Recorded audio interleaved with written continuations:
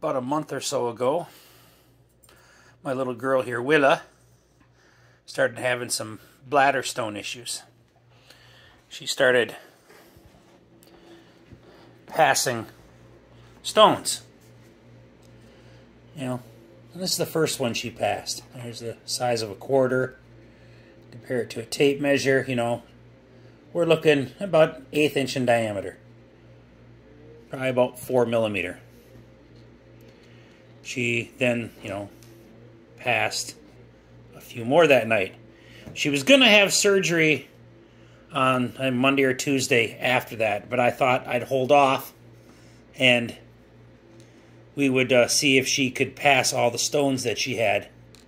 So, over the weekend, that's what she passed. Then, the morning of her surgery, the wee hours of the morning, she passed that one.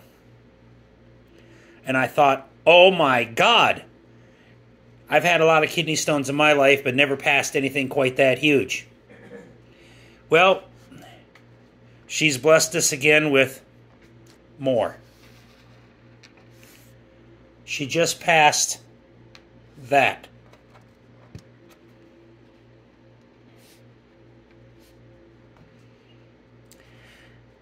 It's about a quarter size bigger. That's easily 5/8,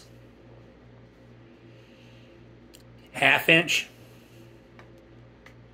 That's a monster. And she passed it.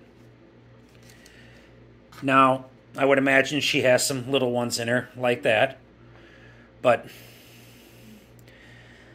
she's a tiny little dog, and I don't know if having surgery is a good idea.